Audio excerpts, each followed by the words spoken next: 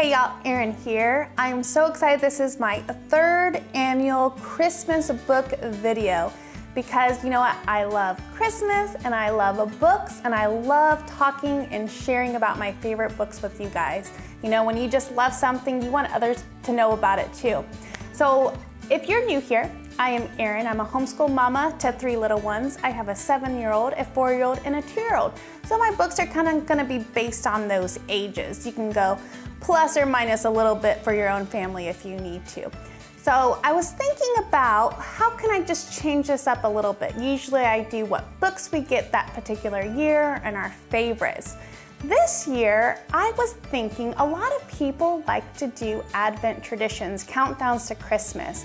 So I thought I would share my favorite 25 books. That way, if you wanted to do a book a day with your little ones for Christmas time, you'd have a lot to choose from. So starting out, I love this nativity book because it has been around for quite a while now, and it has stood the test of time as a favorite for our family. Just the touchy-feely stuff, and it goes so perfectly with our Fisher-Price nativity scene, so this is always a hit in our home. The next book I wanted to talk about is A Pine Tree Parable. There are 4 books in this series, and I love it because there's such good stories with Christian values in it and good messages of family. The next book I want to talk about is Humphrey's First Christmas. Humphrey is so cute, isn't he? And he is just a very, starts out as very selfish camel, but he ends up learning about the story and the message of Christmas time, and it's beautiful to see his transformation. I have 2 chapter books, and I'm going to talk about them together. Now, I added 2 chapter books because you could essentially read both of these in this Christmas season. I did this one with Timothy when he was in kindergarten, and so you do about a chapter a day, and you can read it within, you know, almost, I would say 3 to 5 days if you're, you know, staying on course. But this is The Family Under the Bridge, and it is a beautiful story of helping others and also family. The next one, the second chapter book, is The Best Christmas Pageant Ever. And I even shed a little tear because the main point of this book is, what if this is the first time you've ever heard the Christmas story? And that's what the main characters are going through in this book. Now, I also wanted to share that they have a movie that you could watch on YouTube from the story, and it is very cute to watch as well. We watched it right after we finished this book. It was very good. The next one I'm going to talk about is The Legend of the Candy Cane, and it is a beautiful story. I definitely recommend this because you see these candy canes everywhere, but it has a great meaning behind it. The Christmas Tapestry is a new book for us this year, and if you've watched any of my videos, you know I just love Patricia Polacco. One of her gifts is storytelling and sharing stories for a long time, so this was definitely a winner. Classic Patricia Polacco book is A Orange for Frankie. It takes you back to simpler times when getting an orange for Christmas was such a special gift. So I love this one. I have a couple board books I'm going to talk about. This is The Christmas Baby, very cute. Room for a Little One. So again, we have the 2, 4, and 7. You can never start talking about early enough. This is a great message. Goodnight Manger. It's a cute rhyming story about the manger scene.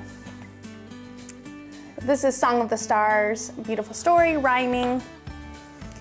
A Tale of 3 Trees. You could read this at Christmas, Easter, and you know what? You could probably read it anytime because it talks about 3 big important times in Jesus' story: his birth, something that happened during his life, and then Easter. So this is a really special one. I love this one. This is called The Night Tree. And in this book, this family has a tradition of decorating a tree in the forest with popcorn and berries and birdseed. And I love it because where we currently live, We have this beautiful array of birds in our yards. We have cardinals that are coming constantly, blue jays, wrens and finches, and we've even seen a hawk recently. My husband's heard of woodpeckers, a whole bunch of birds. And I love that they do this special thing to feed the birds. So we have a bird feeder, and we've been enjoying feeding our birds this winter season. The next one I want to talk about is called Snowman at Christmas, and I love this one because at the very end I happened to read a message that it says, go back, there is 5 images on each painting and see if you can find them. Now, we did not see them at all the first couple times we read the story. And when I saw that message, my 7-year-old and I went back and we studied each page, and it was amazing how the artist put these images on each painting. So it was a lot of fun. I would recommend this one just because it was fun to read and it was fun to look for the hidden images. The next one I want to talk about is the Legend of St. Nicholas. And there's lots of different ways that people have celebrated Christmas through time, and this one kind of talks about a tradition of how giving might have begun for some places and some people. The Nutcracker, because it's a classic, and one day I would love to take my kids to see the Nutcracker Ballet. Not this year, of course, we didn't make it, but one day I would love to take them. I think that would be amazing. A Mouse's Christmas Gift. This is a cute story of a little mouse who lives in a church, and he helps the church end up celebrating. It was very sweet, cute story for Christmas time. Love it. The Sweet Smell of Christmas. Now this has to be on mine because this was out of my childhood, my favorite Christmas book, and it's just very nostalgic for me. So The Sweet Smell of Christmas.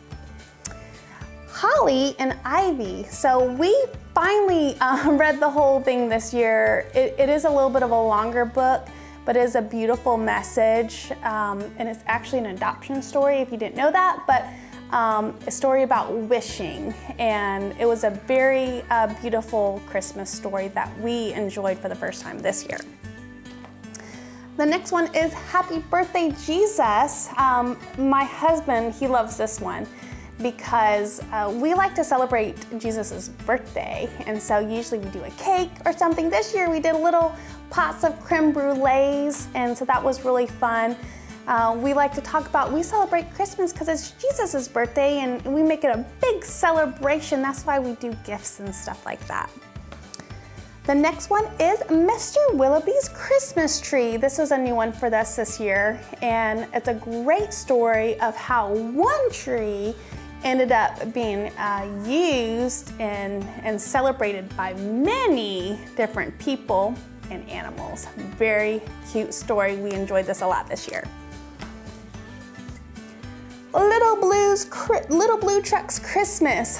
So I got this for Titus for last year, and they really enjoy. The biggest reason why is because on the last page the tree lights up, and it's so fun, so the kids really enjoy this one. This one is Mistletoe. I like this one because it is a sweet book about friendship. Seeing Mistletoe's a cute little mouse, and she does something really sweet for her friend who's an elephant, and that they get to enjoy the snow together. And then last, but of course not least, is God Gave Us Christmas. I love this story because it's a beautiful conversation between a parent and their child about what the meaning of Christmas is. So that is my 25 books for Christmas. I hope this gave you some good ideas. And if you have some books that you think I missed that I need to add to my 25 books of Christmas, let me know down below. I went through all of my books. We have definitely more than 25 books, but I thought I would choose the ones that were my favorites and that were most meaningful to me at Christmas time. And I think I'm gonna have my kiddos hop on and share what their favorite Christmas books this year was too. Hi, I'm Evie, and I'm gonna show you my top 5 favorite fun books. First is Mr. Willoughby's First Christmas, then Carteret's First Christmas, holly and ivy, mistletoe, and mouse. Mouse's first Christmas. These are my favorite 5 books. Mistletoe made a jacket for her elephant friend to go outside. At first she was like, ooh, maybe I should not go out there. But she made a coat for him, so he went outside. Hi, this is my favorite books. And I love this book. And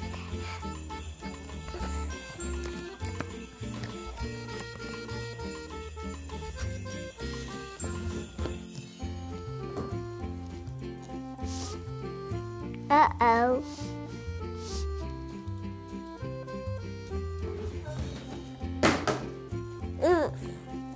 It's okay.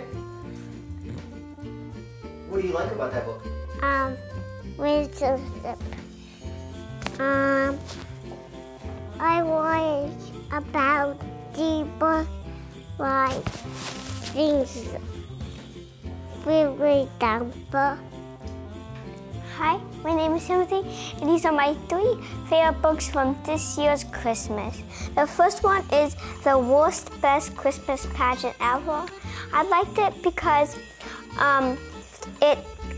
at first when I got it, I didn't think I would like it, but at the very end, I loved it. It was a great book, and it was a silly, and it had great parts. Now, I like Holly and Ivy because they wished for each other and they got each other, and I really like this book because they really wanted to be friends and they did. And this one is the Christmas farm, and I like this one because somebody was growing Christmas trees for other people so they could have Christmas trees for Christmas. So these are my 3 favorite books of this year's Christmas. My favorite Christmas book is The Dynasty by some guy named Jeff Benedict. No, not really, just kidding. My favorite Christmas book this year is this book called Snowmen at Night. It's a fun book. At first you're like, what, snowmen at night? What could be so fun about it? But it's about what do the snowmen do at night? They play games, they have snowball fights, they ice skate, all sorts of cool stuff. Very delightful, magical tale that solves the mystery of what snowmen actually do at night and why they sometimes melt. So, great book. Mistletoe puts on her hat, scarf, coat, and mittens and sets off on her walk home. Thanks for watching. Bye. Hope you got some good ideas.